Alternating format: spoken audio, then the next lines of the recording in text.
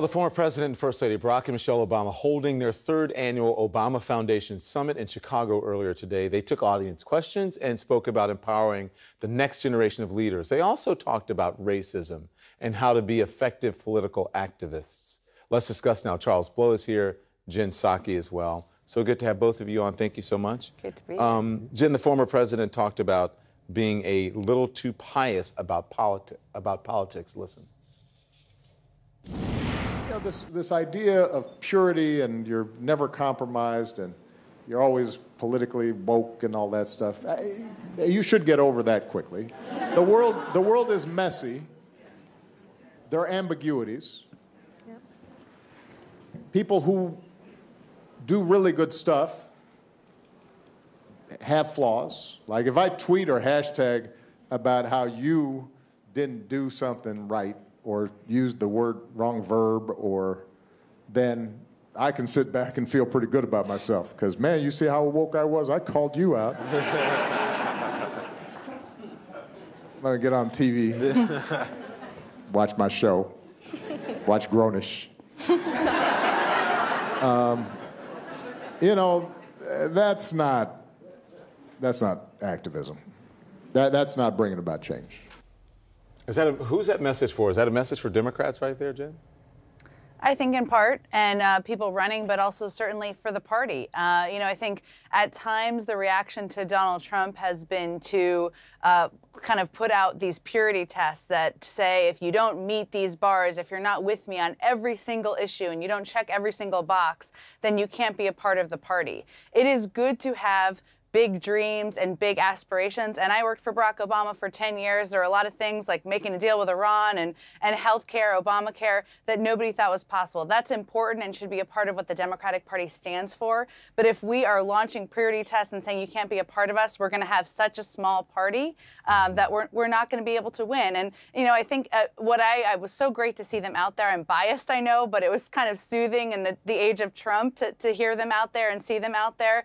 And, you know, he governing is not about saying you don't agree with me, you can't be a part of the conversation. That was important, I think, for people to hear, because governing especially is about compromise and about not letting the perfect be the enemy of the good. All right, let's bring Charles in. Charles, I want to play this. This is from the former First Lady talking really candidly about racism and discrimination. Watch this. I can't make people not afraid of black people. I don't know what's going on. I can't explain what's happening in your head. But maybe if I show up every day as a human, a good human, doing wonderful things, loving my family, loving your kids, taking care of things that I care about, maybe, just maybe, that work will pick away at the scabs of your discrimination. Imagine having achieved becoming the First Lady and still having to deal with that, because you know what she's saying, like. Right. But a lot of black folks feel that responsibility. Right, but I don't.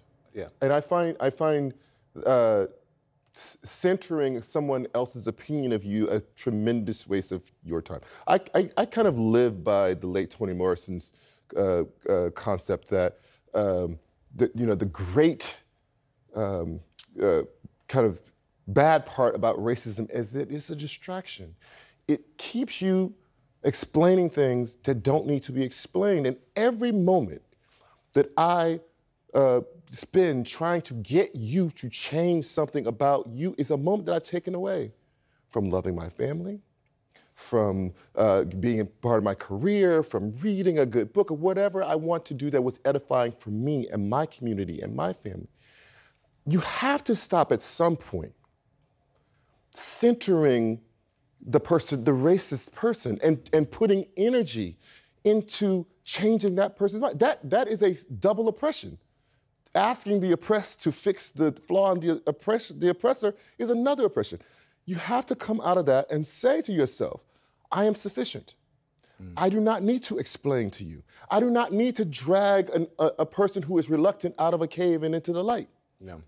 So it's not incumbent upon the oppressor to teach the oppressed. The other way around. The oppressed to teach the oppressor. Right. But I do think whether I agree with what Toni Morrison says and your thing on that.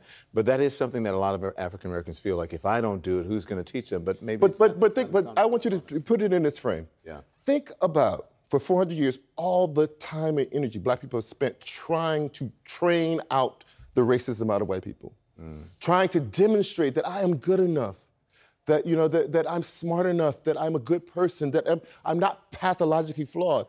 And think about all that time and energy and what it could have been used for otherwise. Yeah. It was, Jen, I have to agree with you. It was interesting to see them out there. And you don't have to be biased for that, but just people out there who are speaking good, who are actually not trying to be best, but are actually living their best lives and teaching others to do it as well and not dividing people. And they can actually formulate a sentence. It was just... That's nice and refreshing, isn't it? It's refreshing.